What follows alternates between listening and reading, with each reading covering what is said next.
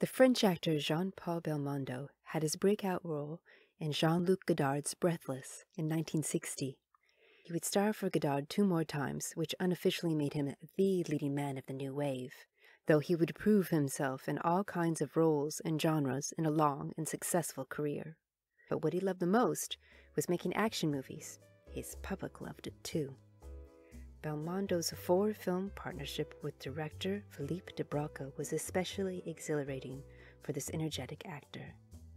They first worked together on Cartouche, a costume adventure flick that gave Belmondo plenty of opportunities to show off his athleticism, and from the joy on his face you can tell how much he loved it.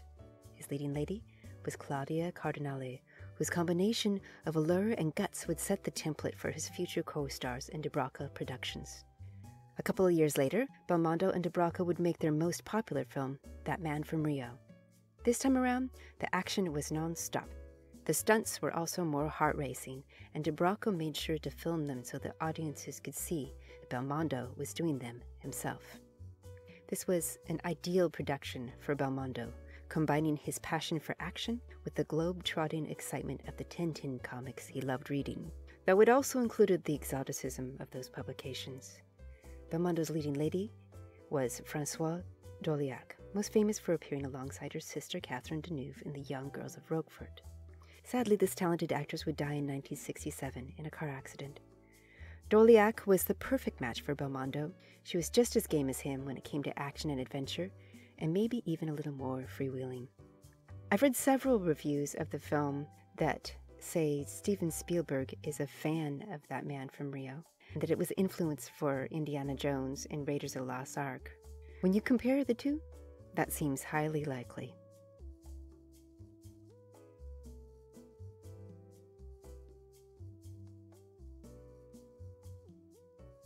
De Broca and Belmondo collaborated again on the less successful but still entertaining Up to His Ears, which was based on a Jules Verne story. The action here was more slapstick influenced and goofy. Ursula Andress looks like she's having a blast as the female lead, in a rare chance for her to combine comedy with action. It wasn't until 1973 that de Broca and Belmondo would collaborate again on Magnifique, but they still had a knack for comic action. Jacqueline Bisset was another great comedic and romantic match for Belmondo.